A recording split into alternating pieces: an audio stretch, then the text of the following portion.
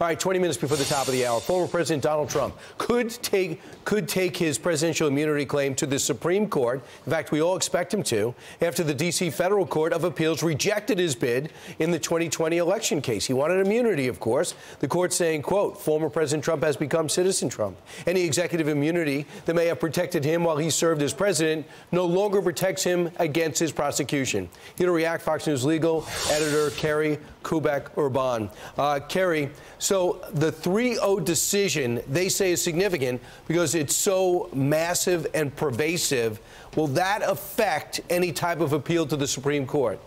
It really depends, but it is, to your point, a case of first impression. This is the first time a court has ever found that a president is not immune from federal criminal prosecution for acts committed during office. And so because of the nature of that, of this, and obviously the implications for future presidents and their potential ability to govern, it's possible the Supreme Court weighs in, but Brian, you know, they don't have to. The Supreme Court has full discretion as to whether they take up the case or not. They typically take less than 1% of the petitions submitted to them each year. So it's really up in the air as to whether the Supreme Court is going to get involved in this or not. So can you give us an idea of the procedure? Because they put, and you would know better than me, some type of time limit on when they can go up, because the president, they want to rush the president to court. The president wants to take his time, obviously. So they put some type of time limit on his appeal.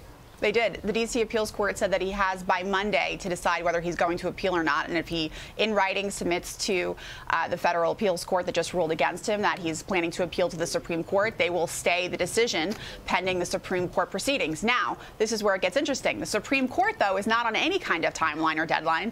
And so they could rule quickly, they could not. And what that would look like, though, Brian, is they would likely set at some point a briefing schedule as to whether they should even take up the case or not.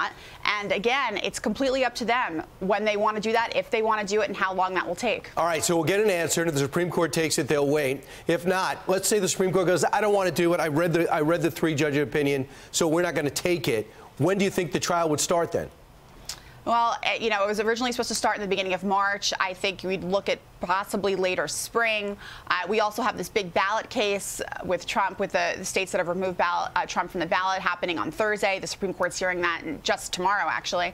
And so I think probably later spring. But again, if the former president appeals to the Supreme Court, that will delay things, in that we will then be waiting for the Supreme Court to set schedules and timelines for Trump and his team, and of course DOJ to submit their filings.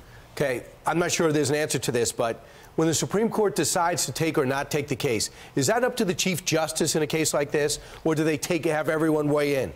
You only need 4 yes votes to take up a case at the Supreme Court. Now, the public will never know who those 4 yes votes are, and that's where it becomes very interesting, a game of math in a lot of ways, because obviously, Brian, if you have, say, the liberal wing of the court plus a Chief Justice Roberts saying yes, that could indicate that they are interested in potentially maybe ruling against Trump's arguments. On the other hand, if your 4 yes votes are the more conservative wing of the court, that could signal the opposite result. But we wouldn't know who is voting yes if they decide to take up the case. All right, and the next case is tomorrow. So keep your ringer on, because tomorrow the Colorado case gets heard, and we'll see if all these other cases, all these other challenges go by the wayside. Thanks, Kerri.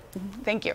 I'm Steve Doocy. I'm Brian Kilmeade. And I'm Ainsley Earhart. And click here to subscribe to the Fox News YouTube page to catch our hottest interviews and most compelling analysis.